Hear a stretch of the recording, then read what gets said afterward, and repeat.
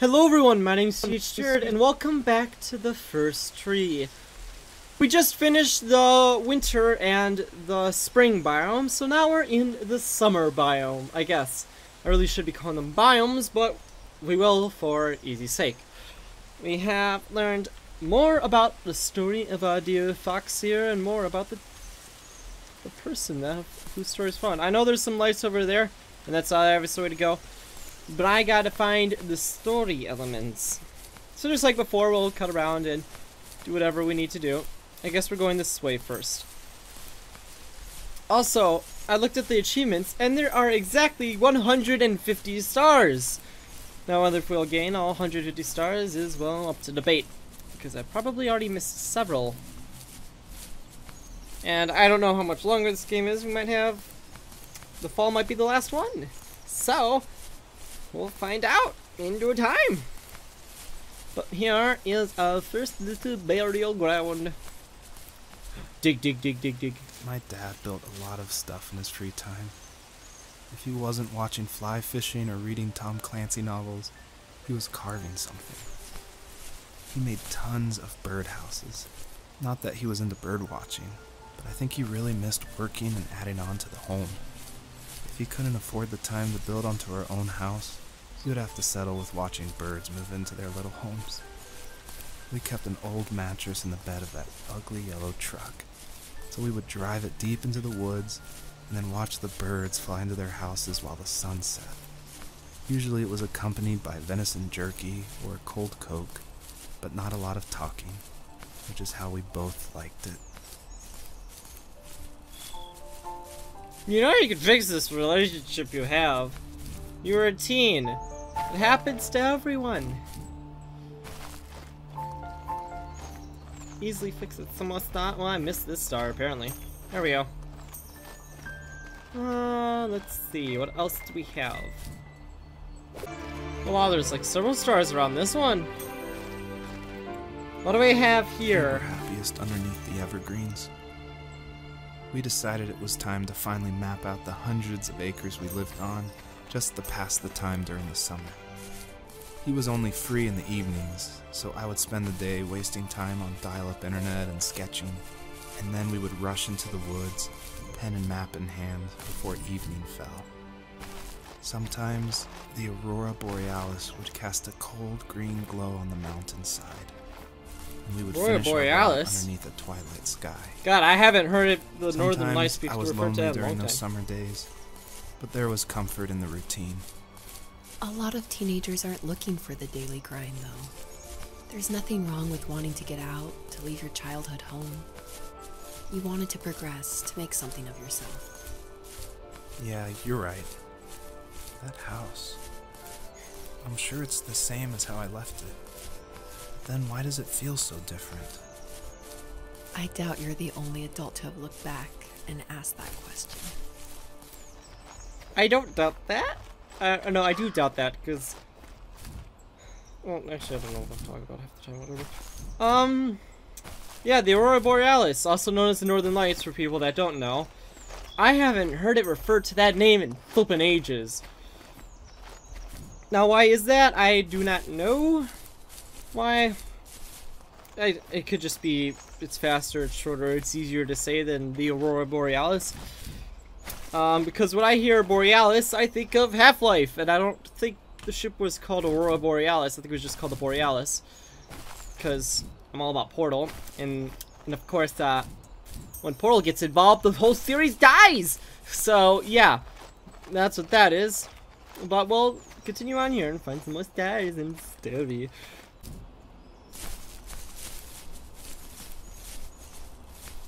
Three more stars. We got 3 more stars. We're some kind of obstacle course now. I'm not quite sure exactly what this is. Whee! They want you to know that I have not been sucking at it like I was in the winter biome.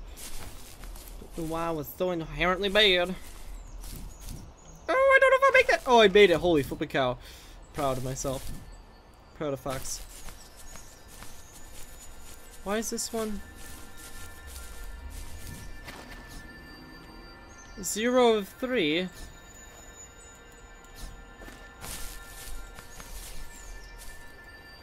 What?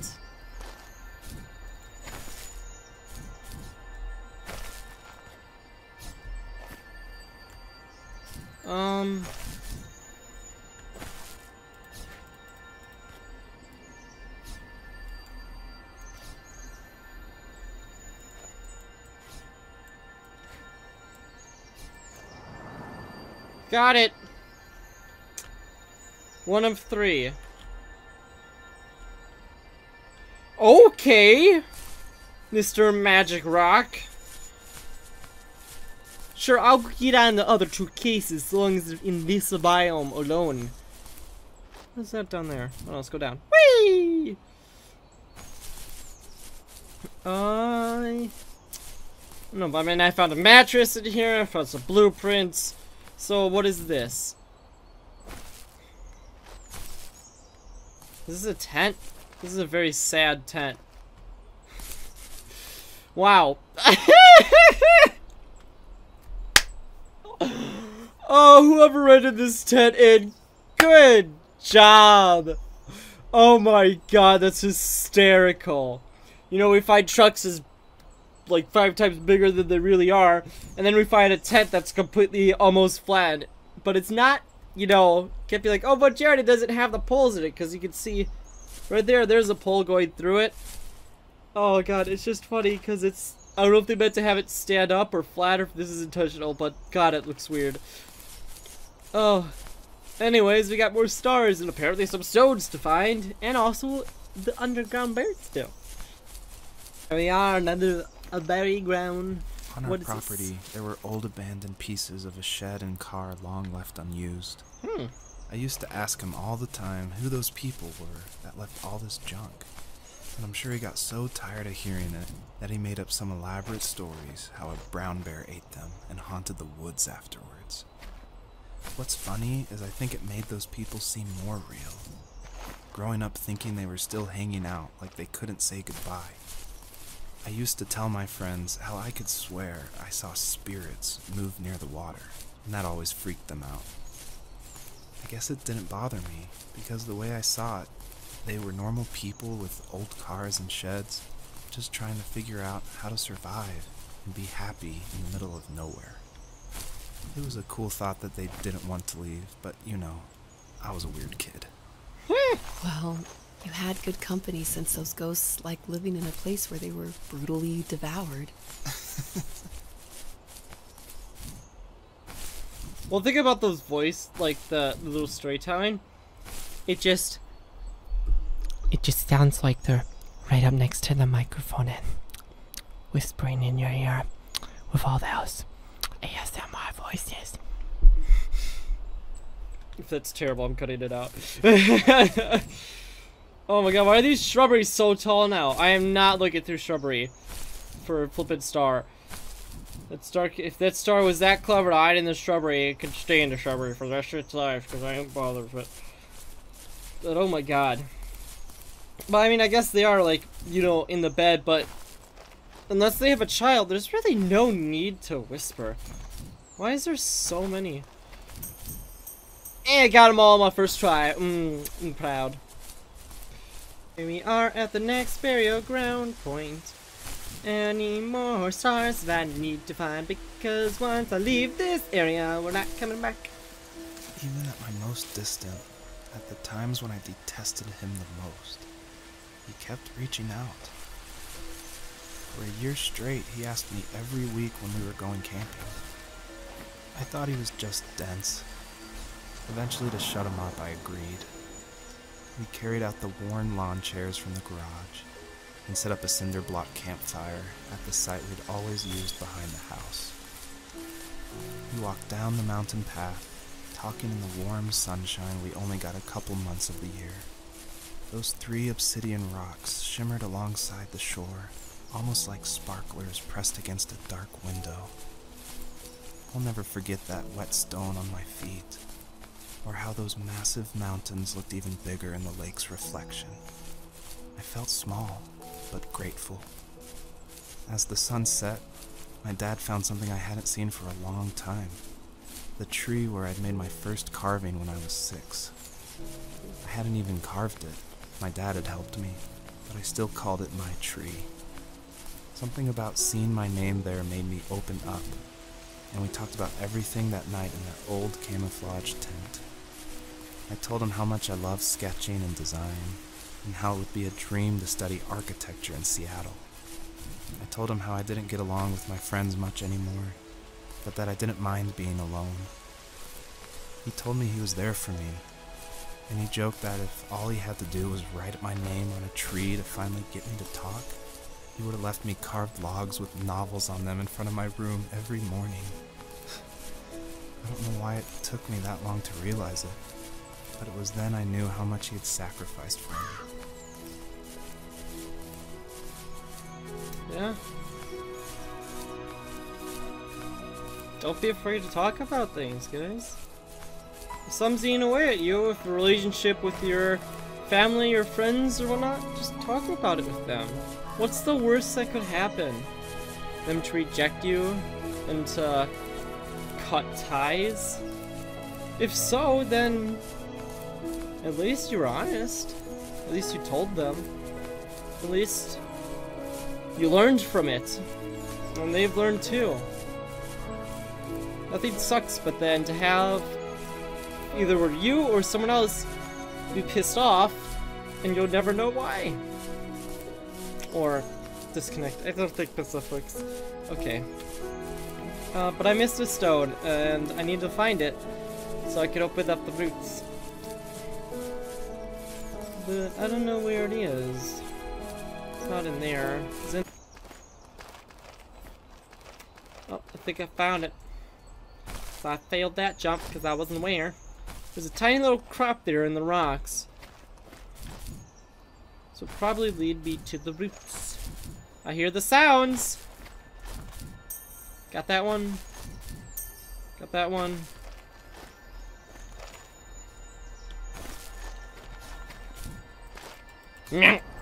Got it.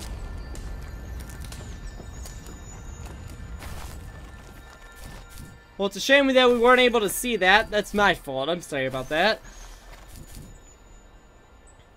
Here we are. And there are stars on both sides. It's a bit tricky to get to, but I think we can get there. Like I said, it's a shame that we weren't able to see these roots actually move. I do apologize for that. Come on! Jump! Okay. Got him. Let's move on to the next. The perpetrator stood nearby, unfazed, like nothing was wrong. My dad is dead. What? And he's never coming back, Rachel. I can tell you these stories. What? I can never reminisce with him again. He can never hold a grandchild that we'll probably never be able to have. I can never talk to him again, and I'll never be able to say I'm sorry for everything. Whoa, whoa, whoa. You can't pull that over my eyes like that, game. First of all, Rachel said, oh, you can correct Dad. You'll see him soon enough. In the beginning. See him again soon and have some closure, I'm sure. Good. That's why I ruled out his father being dead. You can't just say, oh, his father's dead, because it sounds like these two are a couple.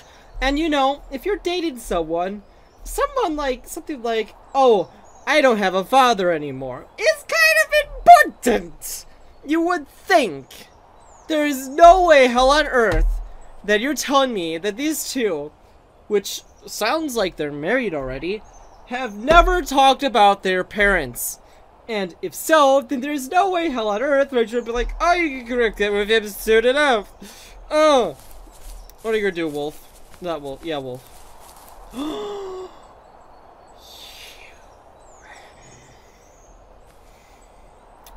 That close to swearing.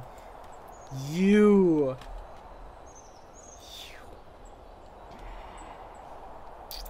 I'm gonna show you what's for. I'm gonna show you what for, you stupid fox. Wolf, not fox. Oh god, you scared the crap out of me. My children! You dick!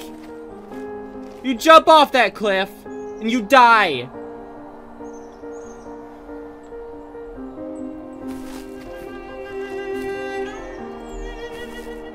I can't get that now.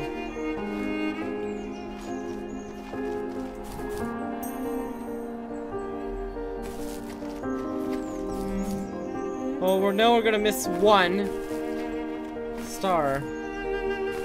Our second couple is dead. I heard the guy's father's dead too. I know I'm not okay. I'm not trying to be rude about if you lost a parent or a loved one. I'm really sorry. It really, really, really sucks. Even though in the beginning I lost my grandma, someone that was important to me. I don't know what kind of connection you might have had with your parents or your loved ones, etc. But, so I have no idea how you're feeling. But the game can't, they need to change the dialogue then. Instead of her saying, oh, you can make it up to him soon enough. Because you can't. You obviously can't. All he can do is say sorry, but since his father's gone, there's nothing else he can do.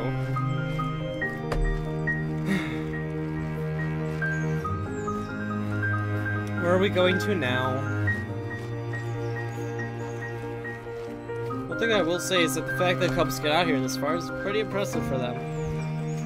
Oh, we're gonna get to the last one, he's gonna be dead too.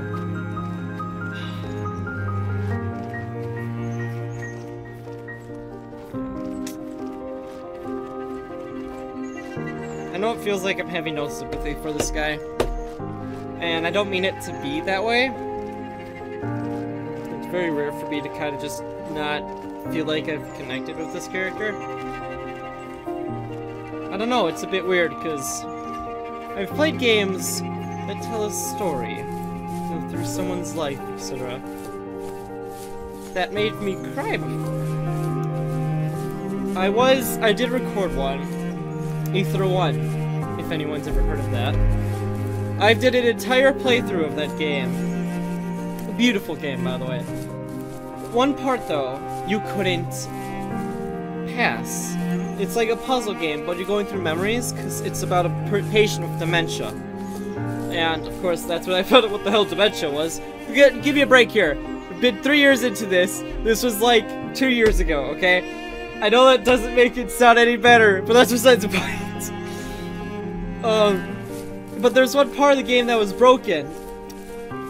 To get all the ribbons to get the true ending, which is what the memories represent, or the ribbons with ribbons. And I couldn't get the last puzzle. I had everything in place, everything was right, but the event wasn't triggering. And I couldn't get the proper ending. Also the fact that it couldn't, my editing software literally couldn't handle it. I'm not kidding, I couldn't even edit the videos down, which is why I scrapped the entire project and deleted the ones off my YouTube channel. But the true ending, I don't know what it is, and I found one video with the actual true end cutscene because of the fact that the game you can't do the other, get all the ribbons. And I don't even know if that true cutscene is a real true cutscene or what, because either, okay, if you're gonna watch it, if you're gonna watch out-tro 1, now is the time to watch it. Don't leave, like, just, you know, just ignore this next part. But if you don't get all the ribbons, the patient dies. If you get all the ribbons, the patient lives. But I don't even know if that's true or not. So whatever. We're not talking about out-tro 1. I just can't talk about this anymore. Good night.